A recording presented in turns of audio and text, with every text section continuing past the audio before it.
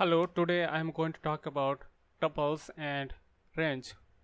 So these are the two topics I am going to talk in this video. First one, I am going to talk about tuples, and after that I am going to move towards this range. So let's open this Python file, and right here at first let's create a tuple. So how to create that? Let us have a variable which is going to store a tuple value, and there are many different ways. So first way is that you can provide 1, 2 and 3.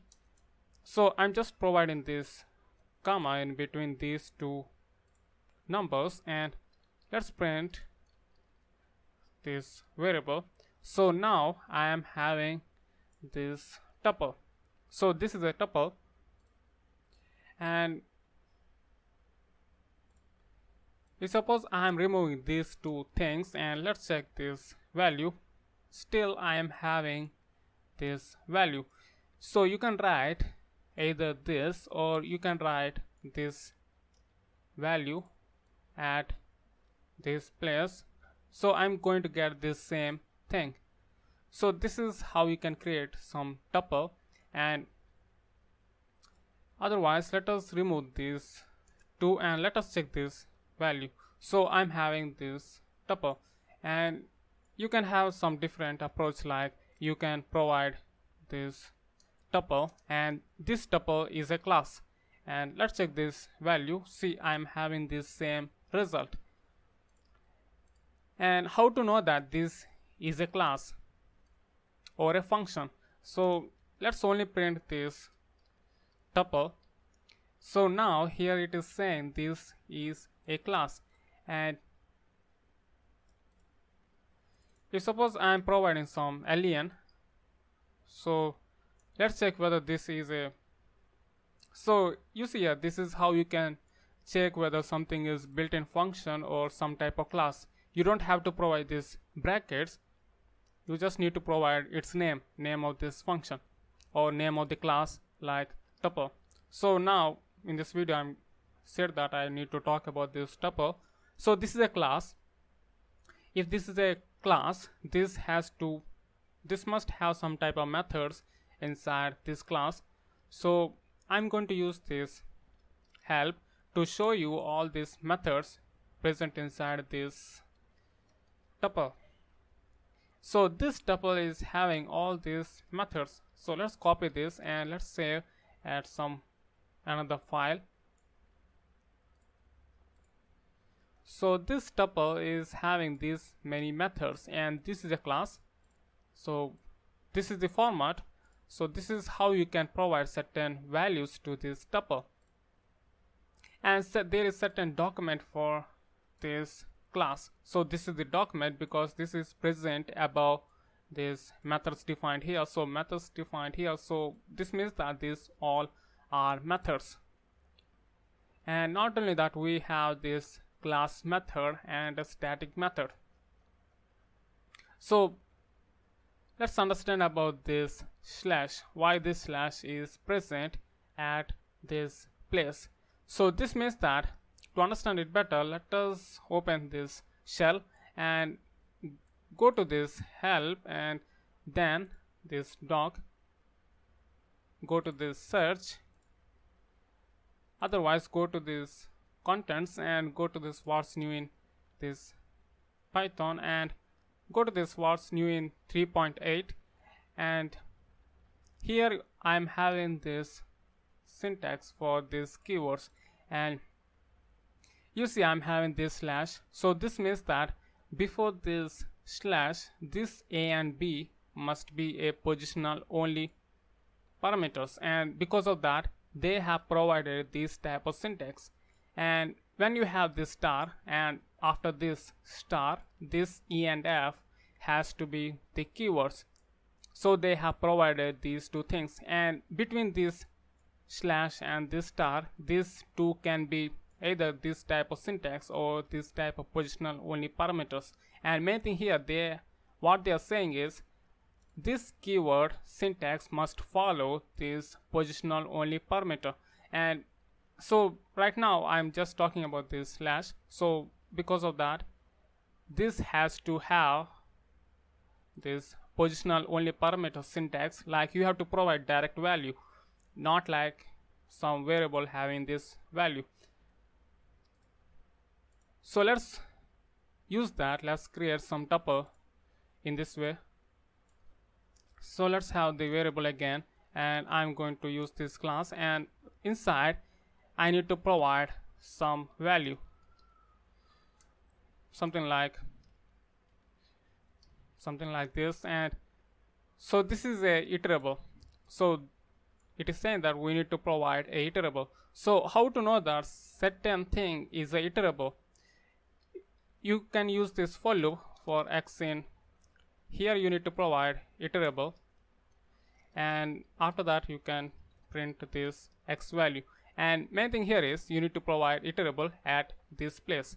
And if suppose I am providing a number 1, this is saying that this integer object is not iterable.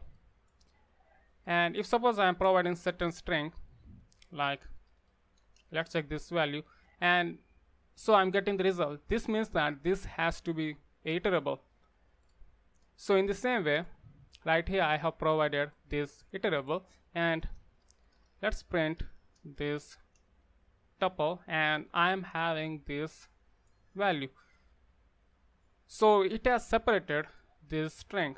So if you want to separate this string into single elements like this does, you can convert this into certain tuple. And so this is a iterable, and we also have certain iterable like some type of list. So let this list have some value like x.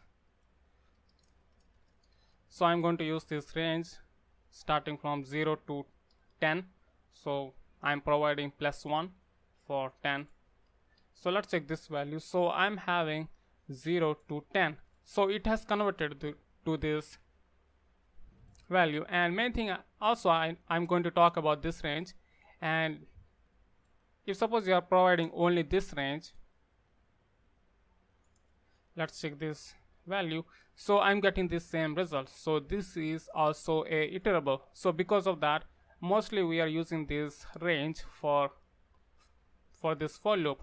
And so we have provided this iterable, and main thing here is we are providing the direct value, not like a equal to something like this. And it is saying that this tuple takes no keyword arguments. So it is saying that this is a keyword arguments type of syntax. And here also it is saying, you see this b is cannot be a keyword argument. So this is some invalid calls.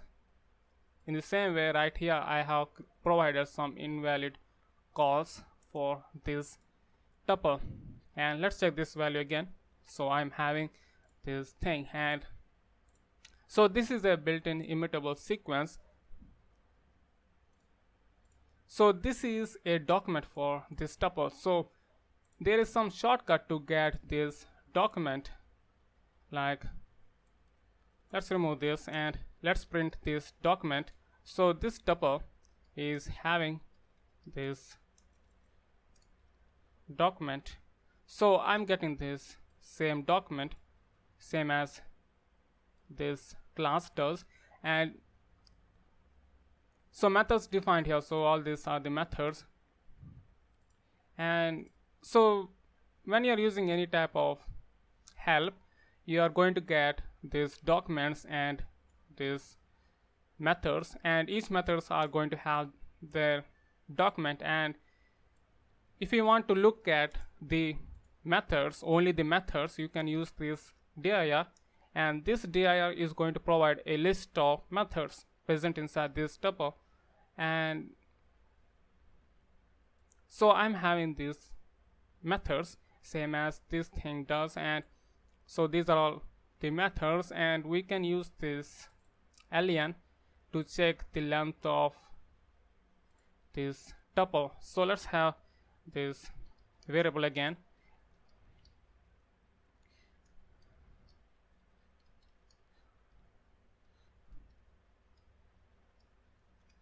And I'm going to print the length of this tuple. So I'm getting this 11.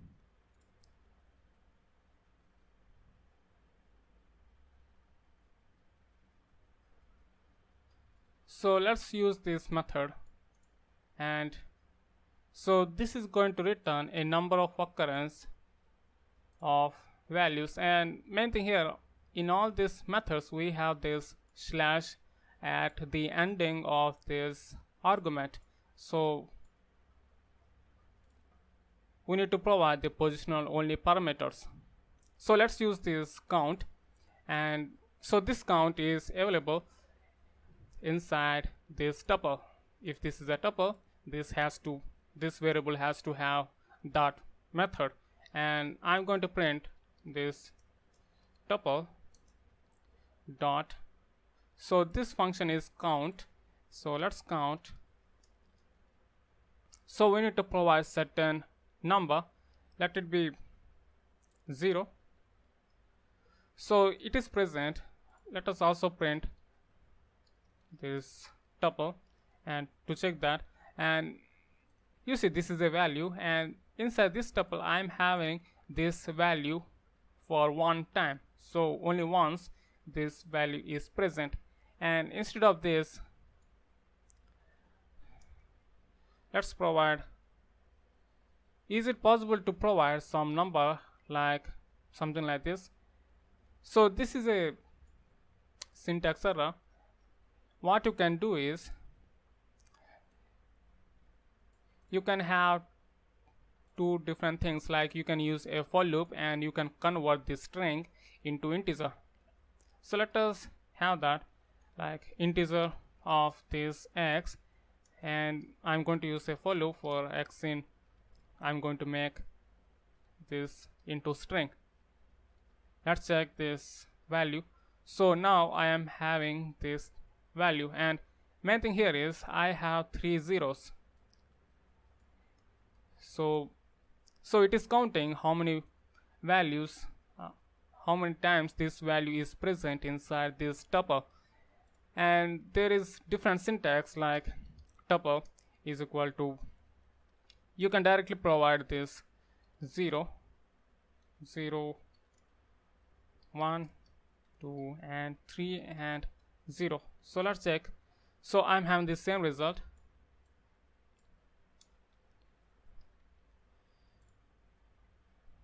So this is for this count,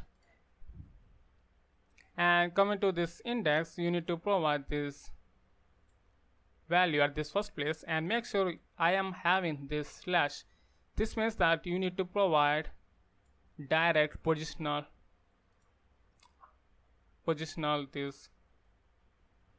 only parameters. So let's use this index, and you need to provide this starting and stopping, and by default they are having this start and this stop, and within this range we need to check what is the index of this value. So still they are having default. Let us check for this value. So let this 0 present at right here, and let's check this value. So right now I'm having this 0 at this index, and main thing here is this is starting from this index. Let us start from this 1. So now this 0 is present at this index. So this is 0, 1, 2, and this index is 3, and I am having the value for this index. And if suppose I am going to stop at some value as 3, and so this is saying x not in this tuple. So this value is not present inside these 3 values. So main thing here is this has to be having until here. So I'm checking at this range.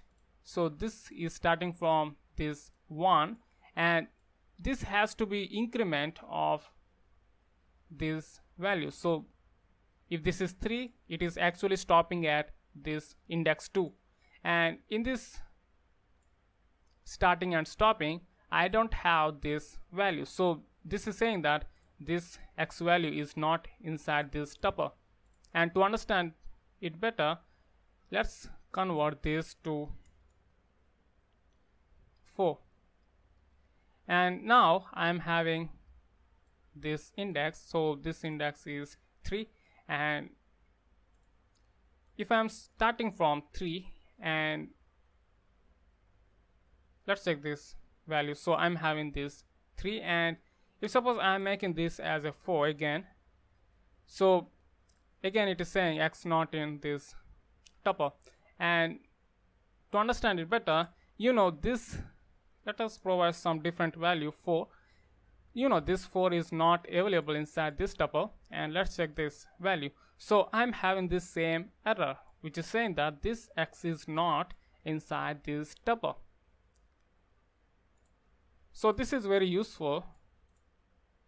If suppose by default you want to check from certain starting point like 0, this is having default, and you can also change this starting point from where you have to start searching this value, and this is going to return the index for that value. And so now let's understand about this class method, and before that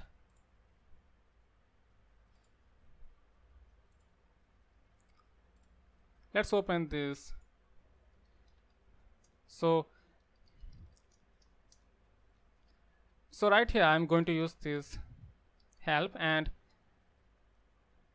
I'm going to write this tuples, and I'm getting these stuffs, and right here I'm going to talk about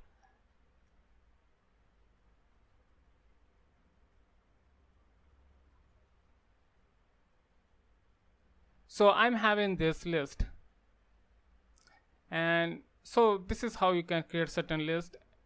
But now I'm going to talk about certain tuples.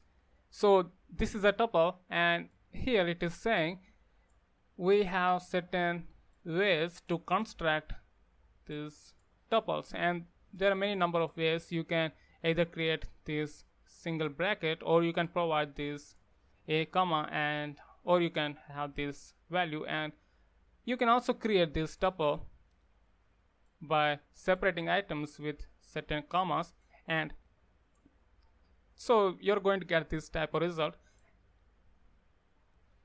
So this is how you can create certain tuples. And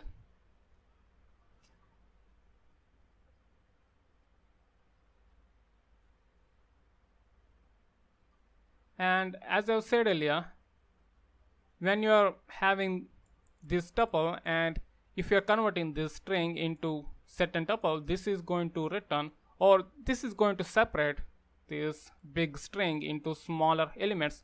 And for example, we have that example here, and this has converted to this value. See how these small elements are separated from this string, and same thing happens. So we have some different example, like we have certain list. So this is actually some type of iterable, and so this is for this tuple. And coming to this range, we have certain syntax, like, so if you are providing only single value inside this range, this has to be some type of stopping value. Like earlier I had provided some syntax, like I'm having tuple, and right here I have provided a range, and I have provided a value 10 or 11, and let's print this tuple. So you see here, this has to be a stopping value. So right at this place, this range is going to stop, so I'm not getting this value. And main thing here is this is going to start from a value 0, so by default it is starting from this 0. And when you are providing a start, so this is the second positional argument, and when you are providing a starting place, so now this is inside this range, yes, right here. And so now it is starting from this 1 and it is stopping at this 10. You can also get this document, go to the search and write ASCII, click enter, select this first row and go to this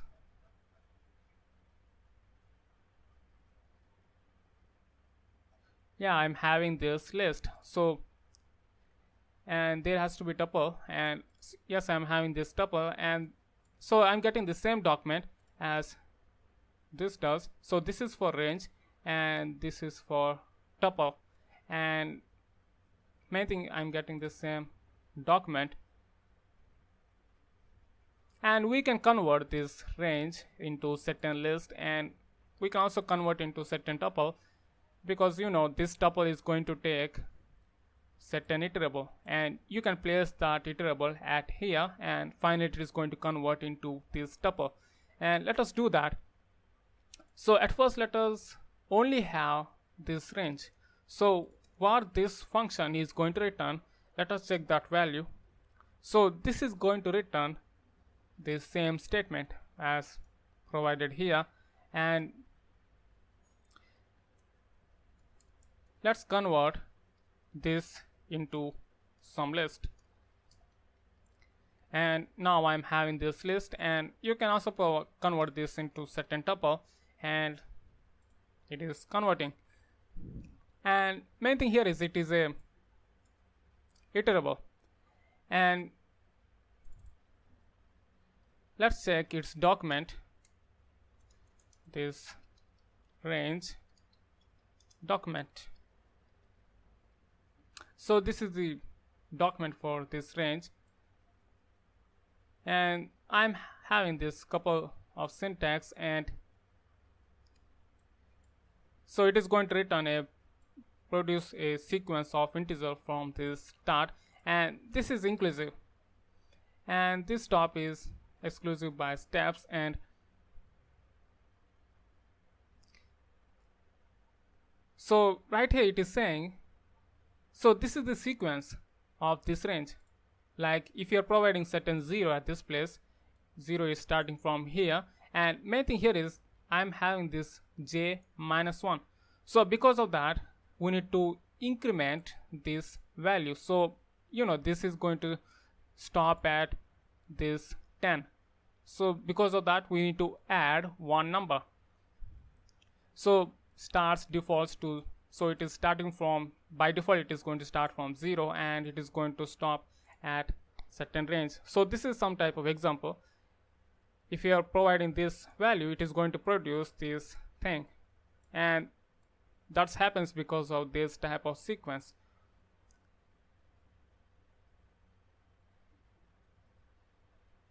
And also we can provide certain step for this thing, and let it be a value 2, and let's print this, and let us convert this into tuple. So now I'm having this value, and so it is going to start from 1, and after 2 steps, that is 1 and 2, so 2 steps I'm getting this 3, and after 2 steps, that is 3 and 4, I'm getting 5, and it is keep on going, and it is going to stop at a value 10. And so that is for this range.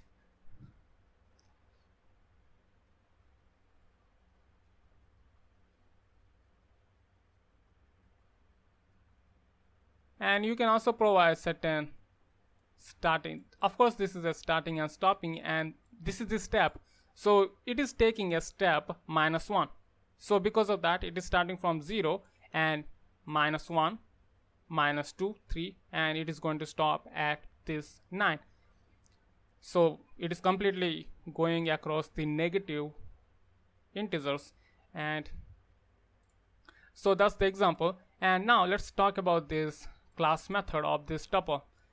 So let's use this, and so this is the class method, and here you need to provide certain value, and they have not provided what value we need to provide. And let it be some value like 1, 2, 3 and 4. Let's check this. So I'm having this value, and it is saying this is get items. That means I think we can convert this into dictionary. So let us convert this into certain dictionary. So I'm having this dictionary, that is this key. So this is the key having this value, and let us make this into much more understandable, and let us use a for loop for key and value in this dictionary.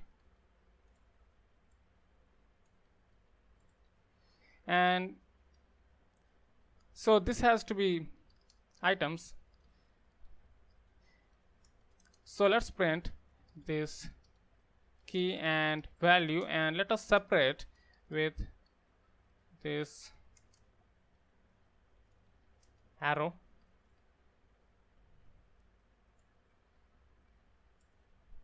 So this is the key and this is the value, and it is separated by this arrow.